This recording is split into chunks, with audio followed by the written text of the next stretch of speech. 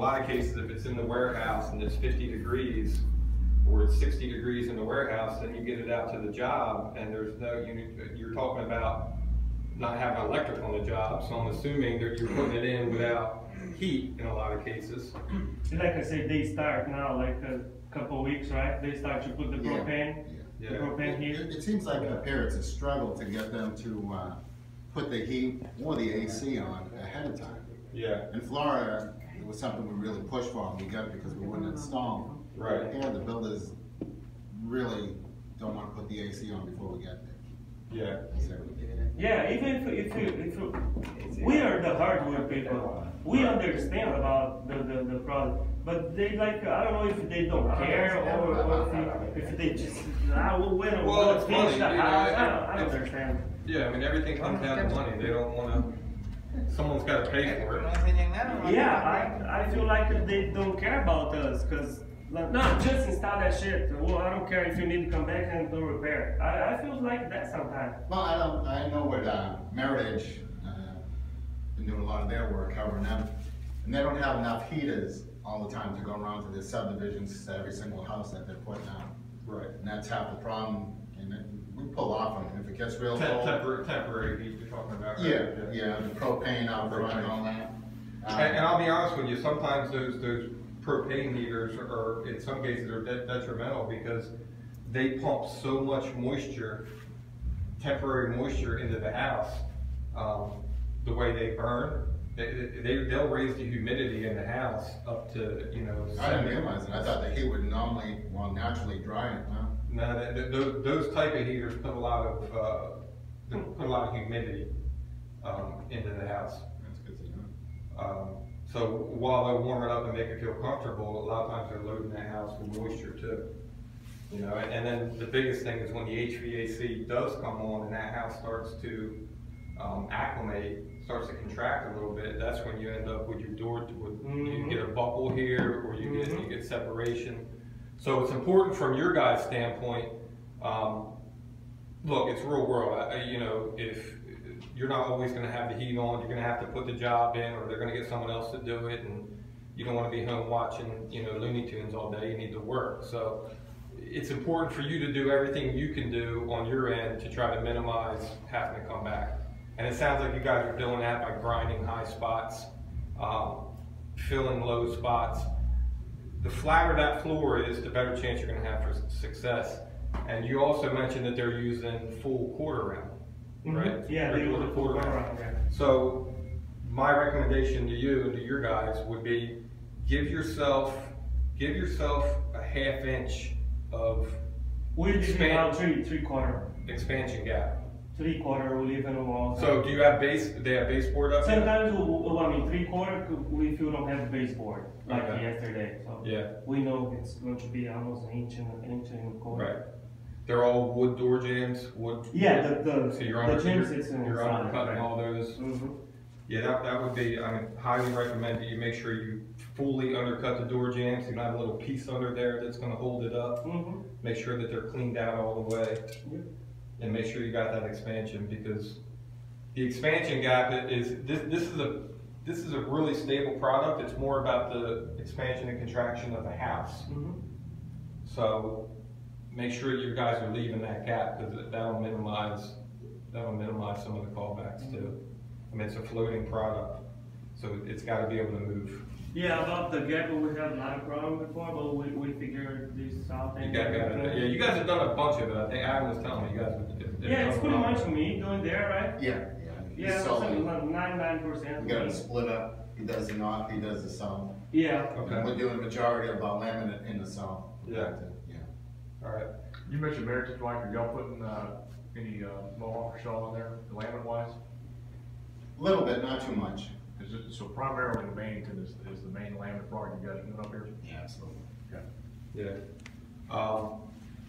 The other thing, and you and I talked a little bit about it, is if you're doing the whole downstairs, you're doing the majority of the house with this product, is your layout, which way you're going to run the laminate. Is that predetermined when you guys get there? They want it running this way, or they want it running this way? Okay. So once you know what direction it's going to run, you want to mentally think about what's the best place for me to start.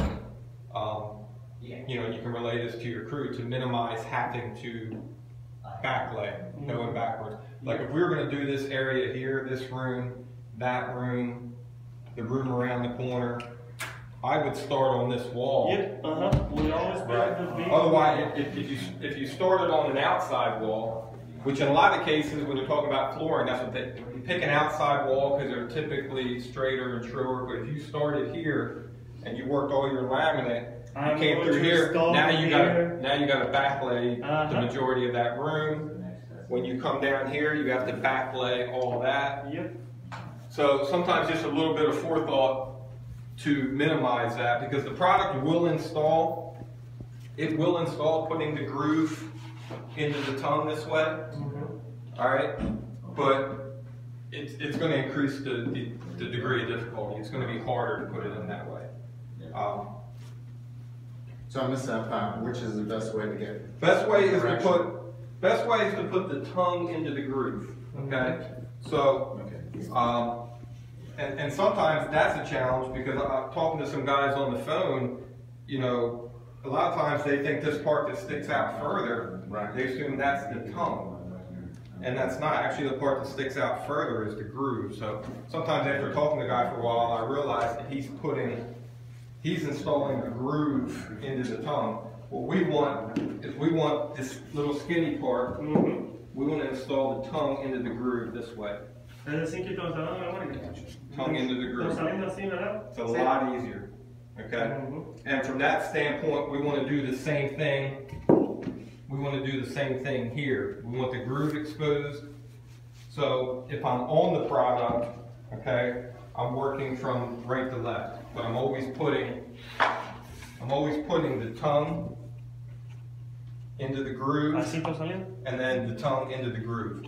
So our installation method is what we call angle installation method. So all that simply means is angle is 2 angles. So the first angle is here, and make sure that head seam is tight and it's all the way together.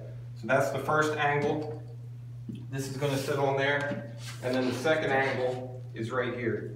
Now, you should be able to put this in without lifting it really any higher than my fingers. Yeah, because if you lift it more, you'll remove the next one. Yeah, Vinny knows. Vinny could do this. So, and that's where some guys... My guys teach me. Yeah, they know. They know. Yeah, I mean, if I lift it up any higher, all that's going to come out. So once I get my fingers on it, right there is where I want to put it in. Yep. Now, this is what, 7.5 inch product. All your difficulty, all your friction, all your resistance when you're putting that in is right here on this head seam or that short seam. So the wider the plank, the more friction you have, the harder it's going to be to slide in. So when I'm talking to guys or we're doing these clinics, I try to get them, when they're putting this in, to focus everything right here on this head seam. Because if they grab a plank like this and they go to put it in, a lot of times this side's going to drop right in. There's no resistance to hold this from coming in, and this isn't in yet. So obviously once you get it crooked, once you get it cockeyed, now you're really going to fight it.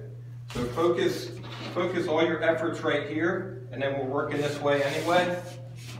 We can come down and click that in. If your guys are using these, that's great. I don't like to see the mallets. I see some guys with the mallets and they're trying to drive it down with the mallets, or they're smacking it in with their hands, and you're gonna be, 45 years old like me, and your hands are gonna be shot all through it. So just using this.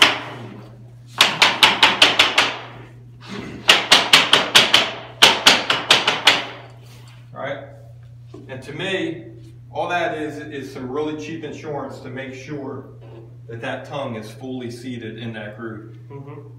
This product, and even some other ones we have, because they have a really dark bevel, or some of our darker products, it can be really hard to see If it it has a little gap. Mm-hmm. So we get, Ron, I was talking to Ron about this the other day, and a lot of times guys will call back and say, you know, it's coming apart. When this product is fully locked and engaged, it doesn't come apart. The reason it came apart is because it was never fully engaged to begin with. Mm-hmm. We saw some of that on the job that we were on the other day, where it wasn't, the head seam wasn't completely in. And I think it wasn't completely in because they were installing like this. And hit here. Okay. And they were hammer, and they were driving that in. Then you could screw up the edges too. Yeah. Some chips. Yep. And guys are getting away with it, and guys are doing it because the product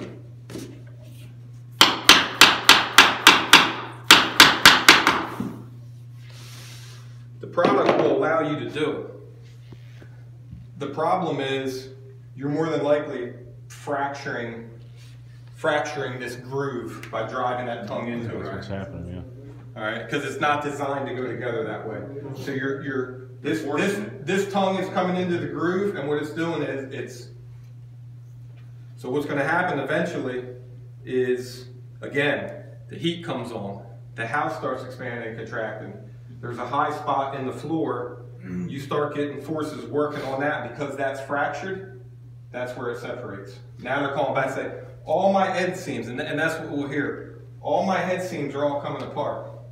Okay, I need to translate it to my guy right now.